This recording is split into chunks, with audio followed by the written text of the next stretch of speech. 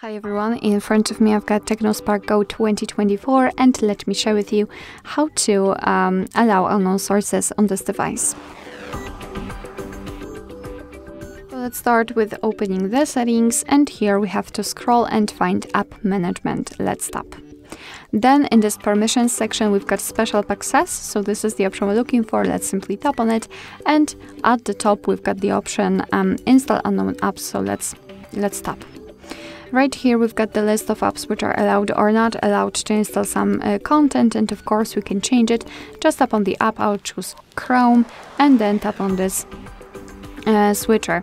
After getting back, you can see that the Chrome is right now allowed to install some content, but be aware that you're doing it on your own responsibility because some third-party apps aren't verified by the developer, so you may put your data and actually whole device at risk. So really remember about that and choose the apps wisely. You can also remove previously granted permissions. It's quite easy because it works just like turning them on. So just tap on the app and tap on the switcher, and after getting back you can see that the Chrome is not allowed to install anything. Alright, so that will be all. Thank you so much for watching. I hope that this video was helpful, and if it was, please hit the subscribe button and leave the thumbs up.